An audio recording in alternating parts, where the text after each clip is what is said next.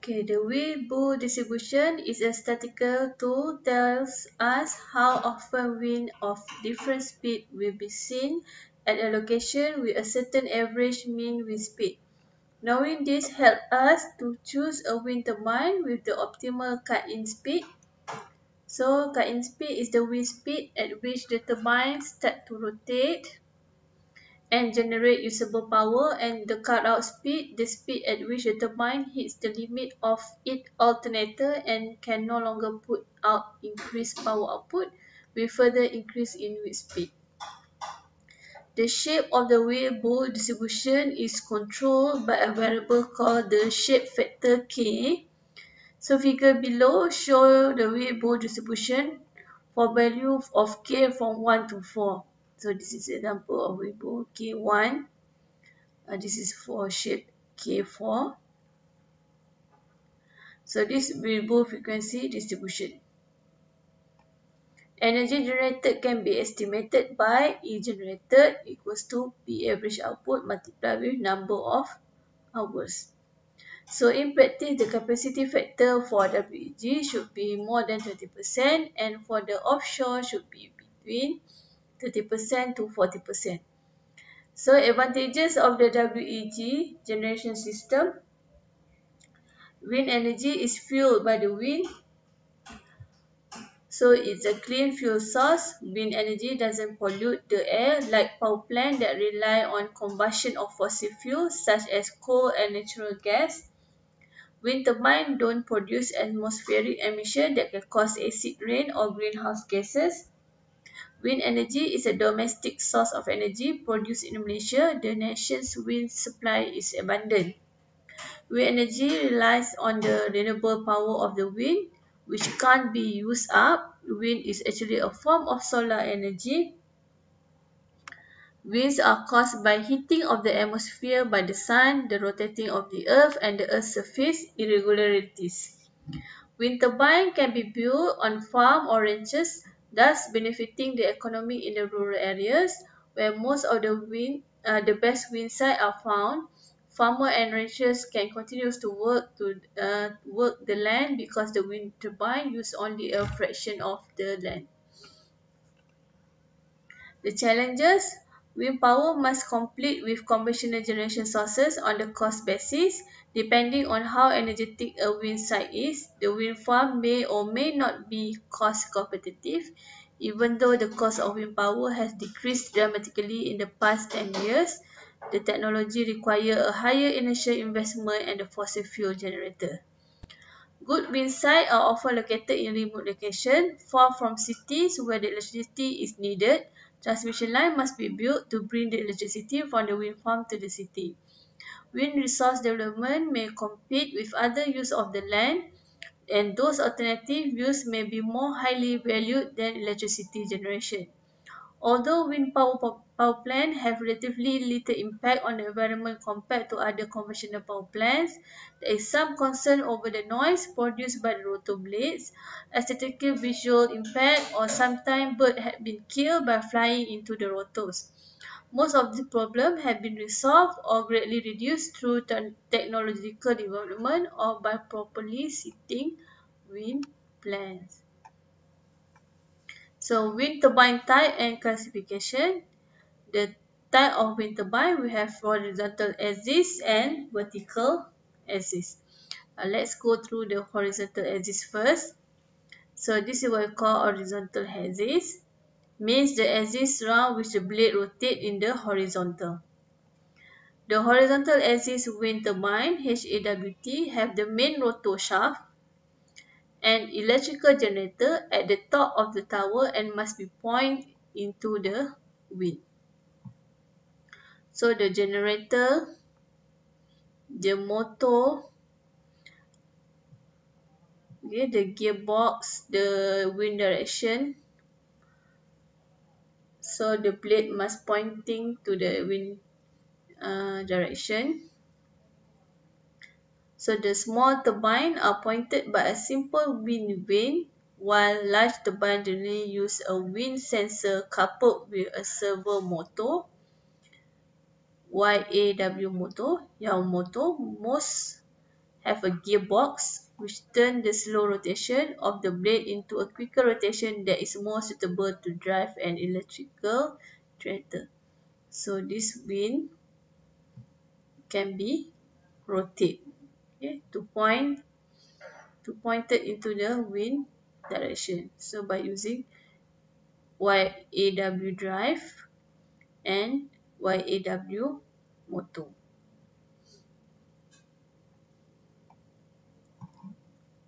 So this is a figure of last size wind turbine. So this is the swept area of the blade. This is the rotor diameter. And this is the hub height. Knuckle with gearbox and generator. So the gearbox and generator are located here, and this is the tower. Since a tower produces turbulence behind it, the turbulence is usually pointed upwind of the tower. Turbine blades are made stiff to prevent the blade from being pushed into the tower by high wind. Additionally, the blades are placed as considerable distance in front of the tower, which is 10D, which 10 times of the diameter of the blade, and sometimes tilted forward into the wind a small amount. So they have two type of horizontal wind turbine, which is this is upwind, okay, so the wind come in this direction, and this is downwind machine, which is the wind come from the back, which is at this direction.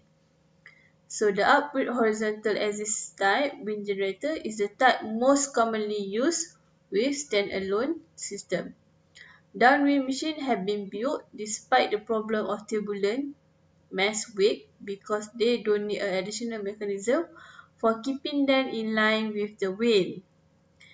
And because in high wind the blade can be allowed to bend, which reduces their swept area and thus their wind resistance. Since cyclic that is repetitive turbulence may lead to fatigue failure, most horizontal axis wind turbines are upwind machines. So typically is this direction, construct with this direction, which is upwind direction. This is small size wind turbine using mast, guys, tensioner and ground anchor. So the mast of steel tube, alloy tube or wood with the guys are unsuitable grazing cattle or small children. Then use a telephone pole on third buried. The three equally spaced guy 130 degree which assists raising and lowering the assembled mast. A high mast will require intermediary guying. The top guy hold the mast upright and the lower guy prevent it from buckling. Okay guys, usually galvanized steel wire protected by plastic sheet and fitted with anti-bulbs. Do not use a material that will stretch or deteriorate. Tensioners, to tension the guys but not over tension. The guys should be snugly taut but not drum tight.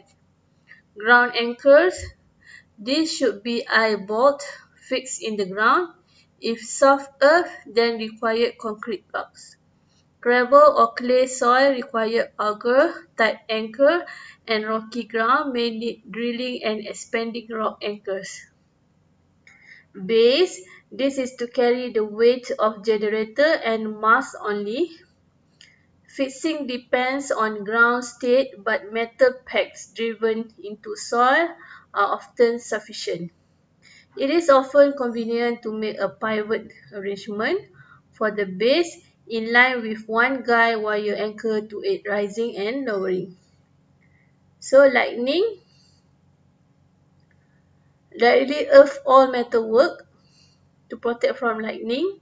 Bury output cables minimum half meter depth between mast and the battery position for better protection than suspending in air. Either run cabling through PVC conduit or use a type specified by burying by local building or electrical codes. So advantages of this system is variable blade pitch, which give the turbine blades the optimal angle of attack. Allowing the angle of attack to be remotely adjusted give greater control, so the turbine collect the maximum amount of wind energy for the time of day and season. Because this is a tower type, it's difficult to go up and adjust manually, so it allows to remotely adjusted. The tall tower base allow access to stronger wind inside with wind shear.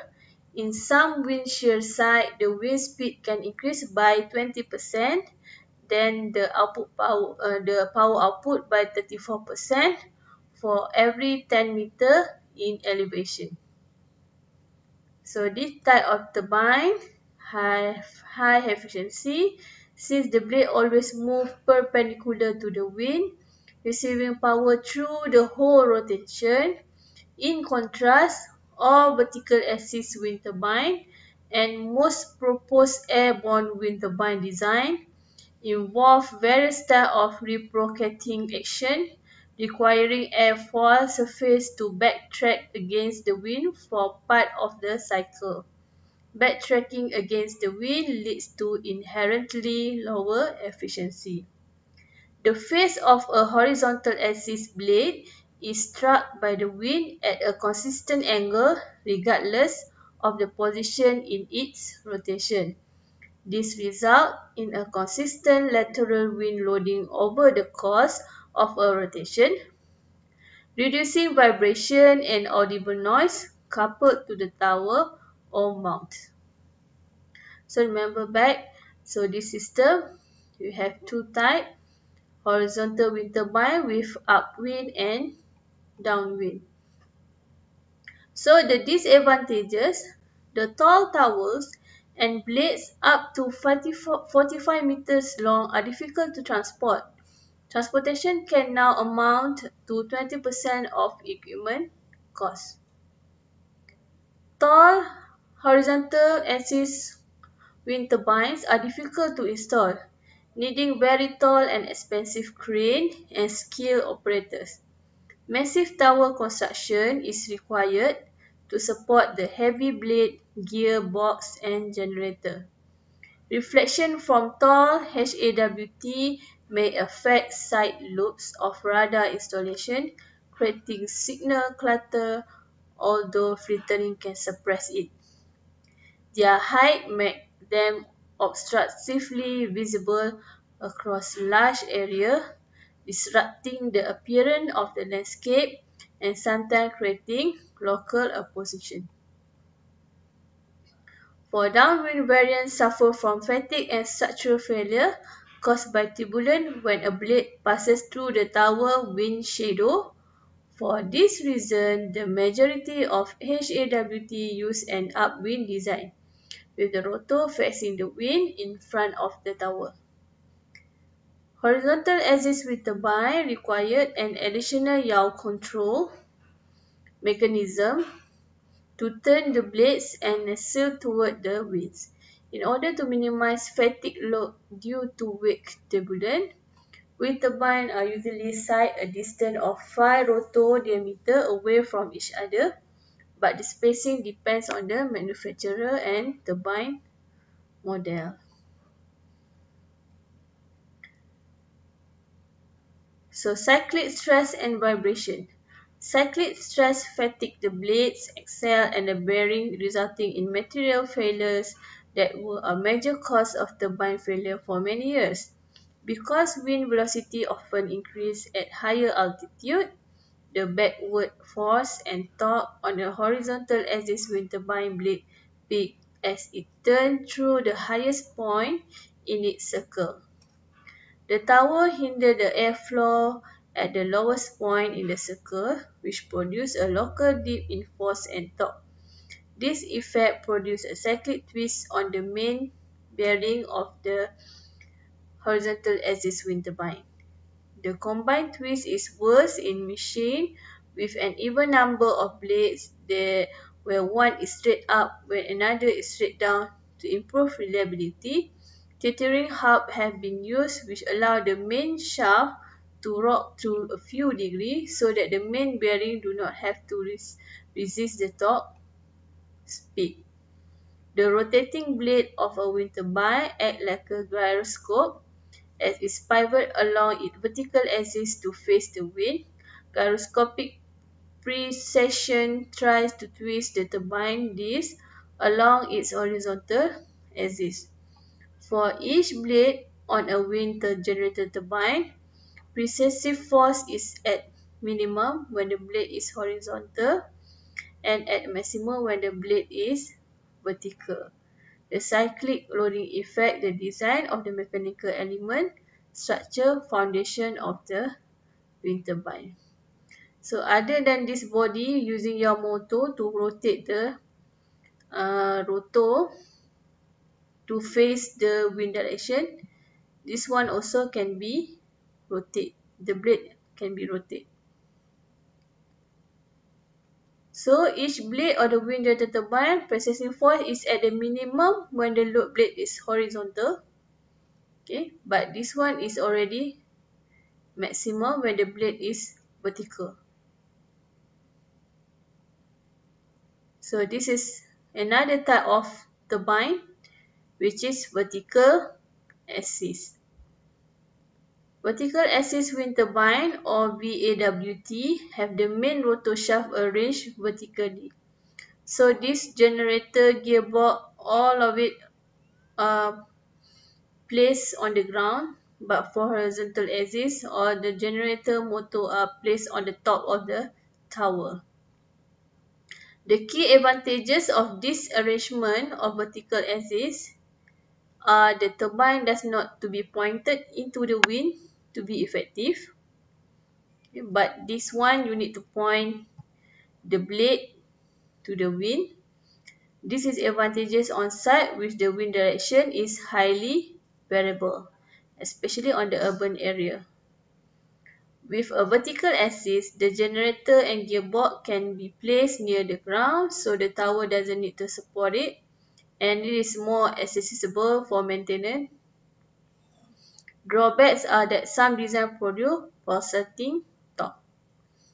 It is difficult to mount vertical axis turbine on tower, meaning that they are often installed nearer to the base on which they rest, such as the ground or a building rooftop. The wind speed is slower at lower altitude, so less wind energy is available for a given size turbine. Airflow near the ground and other objects can create turbulent flow, which can introduce issue of vibration, including noise and bearing wear, which may increase the maintenance or shorten the service life.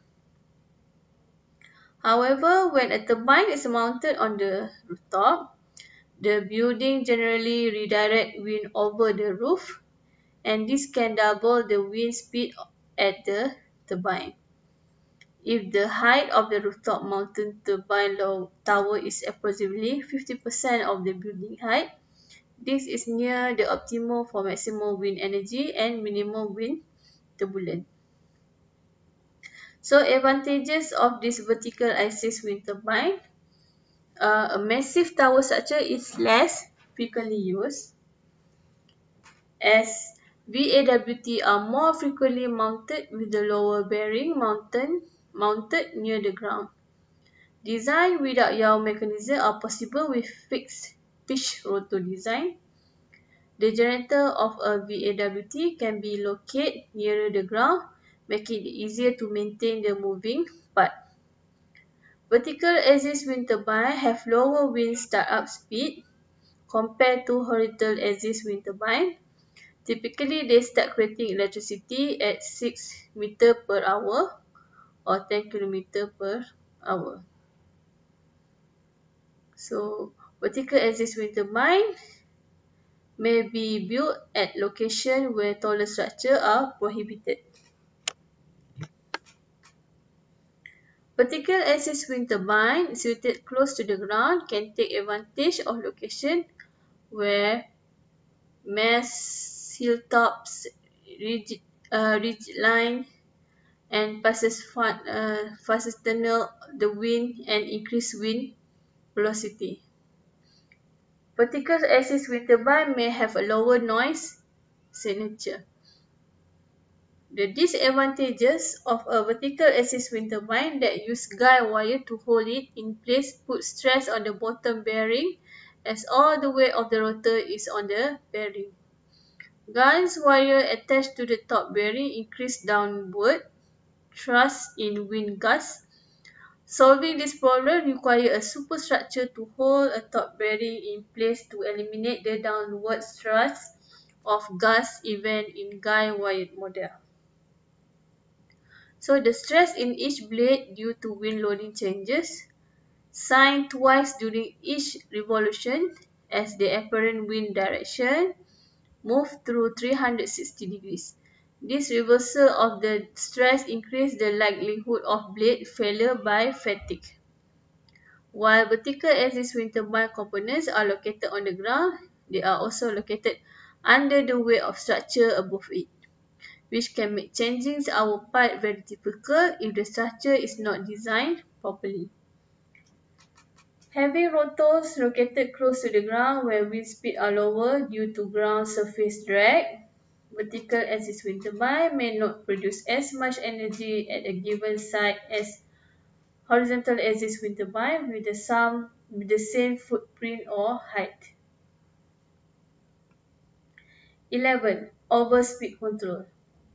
If the turbine spins too fast, there is a possibility of mechanical damage to the part of turbine, so the generator is rated to perform at a particular frequency, and it is important to keep the turbine spinning as close as possible to the optimum frequency.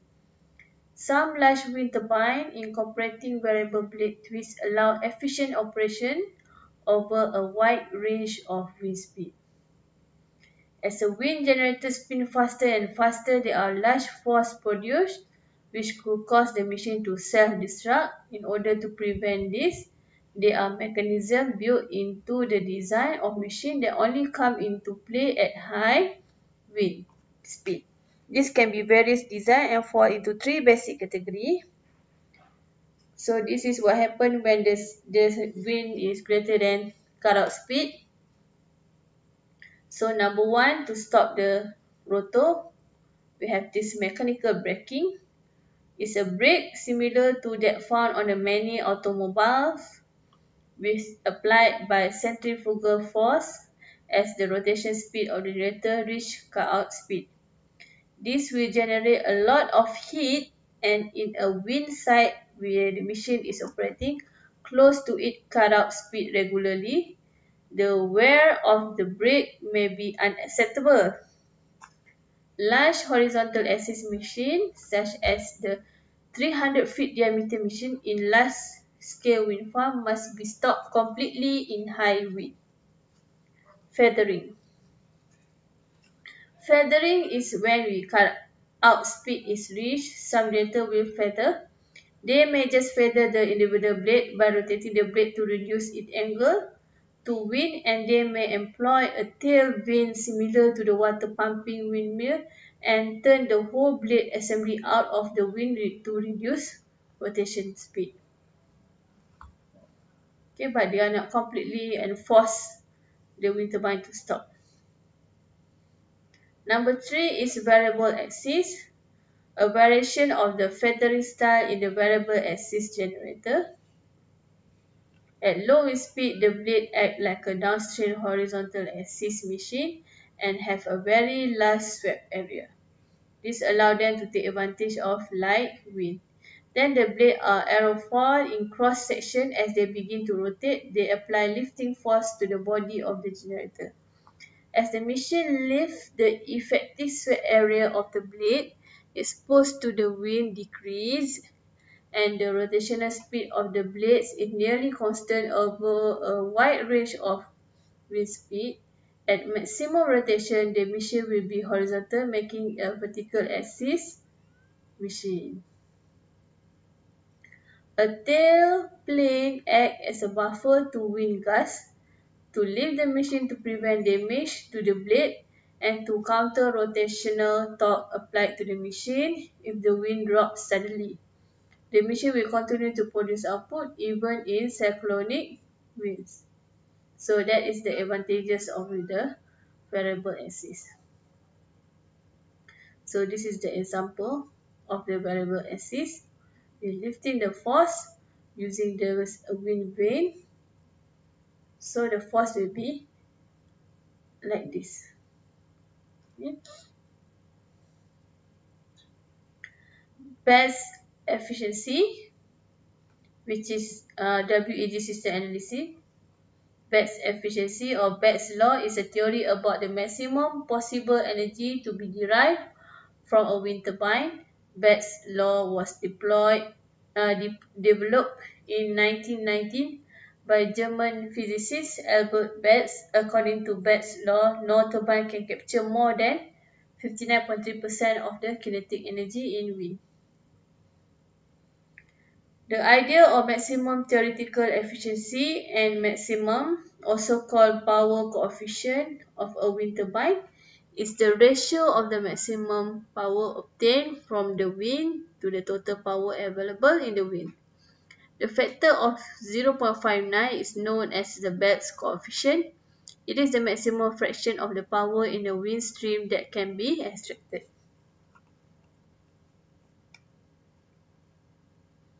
Tip speed ratio.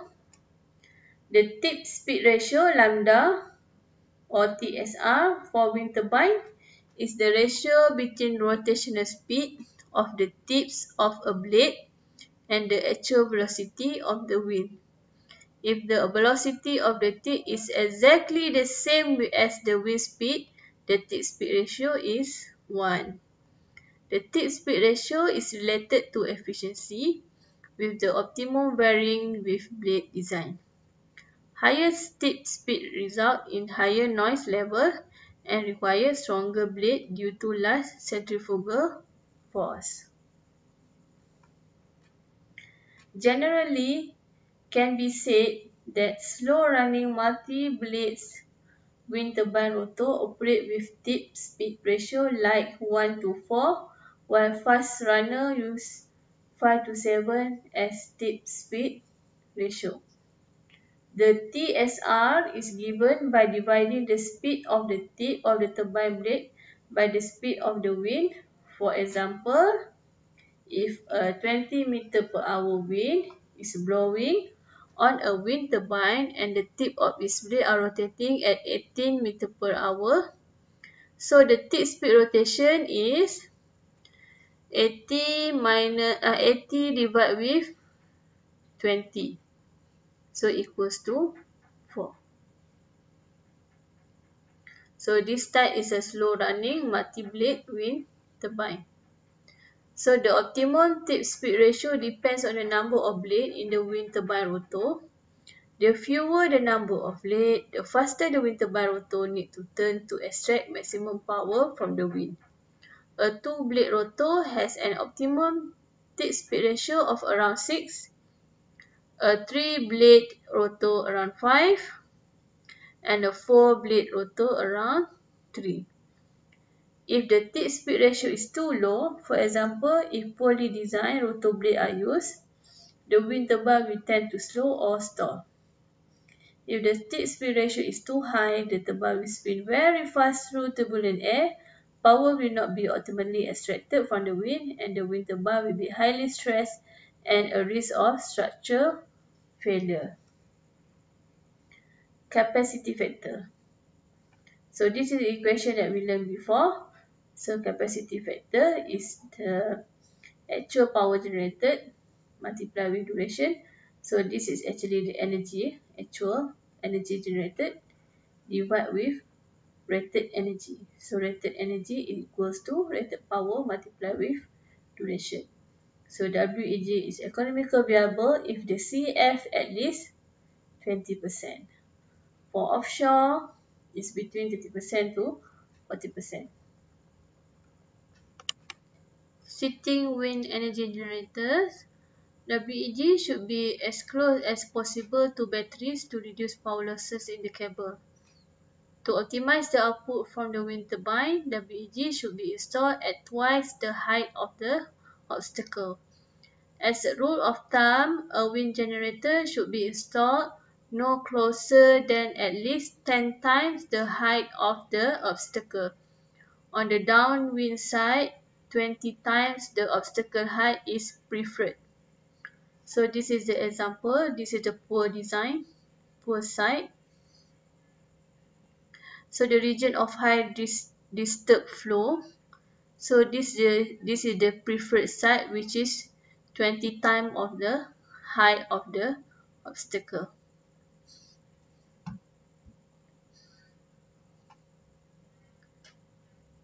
Be aware that vegetation grows and that a suitable site now may not be suitable in 2 years' time.